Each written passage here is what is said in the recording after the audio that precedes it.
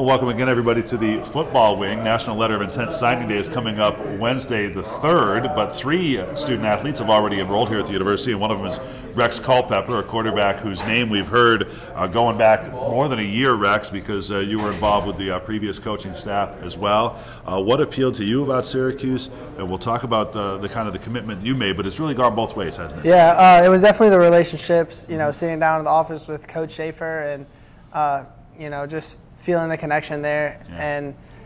And, actually, I hadn't committed on my visit. And, we got to the airport, and that was really the first time I had gotten to talk to my dad by myself, just me and him.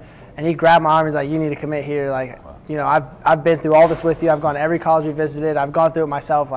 These guys are real, and you need to go there." And so I was like, well, Dad knows best, right? So sure. Talked to Mom and the family about it, and they were all like, yeah, that was definitely our favorite place. And I had been all over the nation, and this place just felt like home. Well, that's cool. Let's start with your family background. Your father is Brad. He was an All-American lineman for Florida, played in that 1991 game here at the Dome, which was really one of the great Dome games of all time, a stunning upset. Started with a kickoff return for a touchdown by Syracuse to beat Coach Spurrier's team.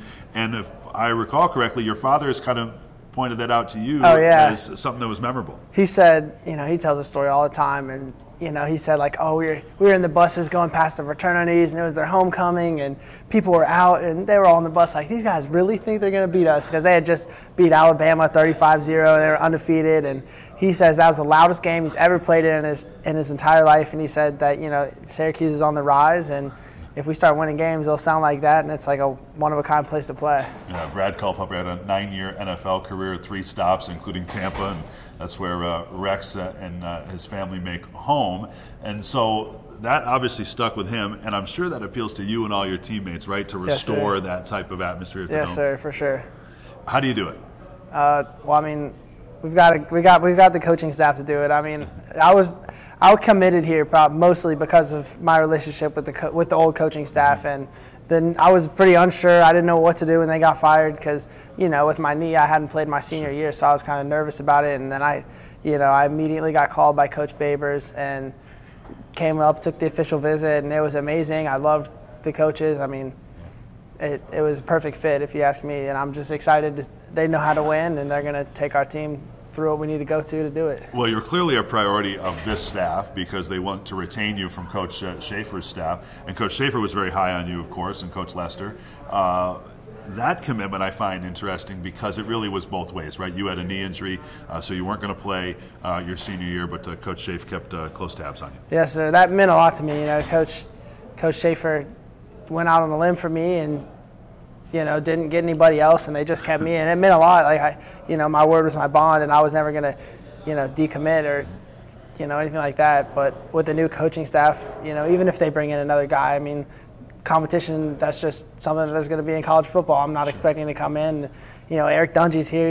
He had a great year last year. I just want to come in and compete and be better after 4 years than I was when I got here. How did you miss football last year? It was the worst. It was the worst 15 games. It wasn't as bad, when I got to coach my brother and stuff, but, by the end of the season, I used to hate Friday nights having to watch and just knowing, those are my guys, and that's who I trained with. And, of course, I tore it, a week before the season, so we had been through everything together, and, I would cry all the time about it. It's just emotional. It's hard. Yeah. Well, that's behind you, and I'm sure you're chomping at the bit to get on the field and learn this new system, right? For sure, yeah. You come from Plant High School in Tampa, one of the top high school programs in America, Division I players all the time, correct? And then going into these 7-on-7 drills and stuff, right? So you've really bought in recent years here to your development. Yeah, for sure. What appeals to you about football? You must really love football. How did it become as serious to you as it has? It's always just been that release. I know a lot of people say it, but it's something you can go to when you're pissed off or when you're happy, and it's like the ultimate team sport because unlike baseball or soccer, you're not competing with your teammates for the spot. Like in a baseball lineup, you might start at shortstop, but you're hoping that somebody else strikes out when they're up to bat because you don't want to lose your spot. But, on the football team, when you look to your left and right, these guys, I'm behind the line of scrimmage, those guys are protecting me. They're not taking my spot. They're giving me my spot. And I just think it's more camaraderie, and I played all the other sports, and football was by far my favorite growing up. That's great, and obviously you can tell that it's in your blood. What makes you most excited to play here at Syracuse, and now that it looks like you got a smile on your face relative to the new style of offense? How are you suited for that? Well, I mean, they throw the heck out of the ball, and I'm a quarterback, so I love that. So yeah. Okay, well, I know you're excited for that. We mentioned you have a unique family background. Your father played in the NFL, and Mom's been on TV a time or two as a competitor in Survivor. Yes, sir. So you're a competitive family, right? Does that run across the board? Yeah. What's Monopoly like in your house? We play this one game called Bananagrams, and it's kind of like Scrabble. You get all these letters, and so you start off with 20, and you got to make them all words, and they got to attach it. And we'll sit down at the dinner table, and it will end in fights. People will be throwing stuff. I mean, it goes down. And Judge and I, we play ping pong every night, and the neighbors will hear us screaming and arguing about points. So we're a very competitive household. Brother and sister, right? Yes, sir. Okay, well, I'm sure we'll see them up here before too long. Rex, welcome aboard. Thank you. Good to have you back and healthy, correct? Yes, sir. And best of luck here at spring ball. Gets going before too long. Okay? Yes, sir. Rex Culpepper, new Orange quarterback, one of the very few recruited in this class, and the only one we expect on signing day.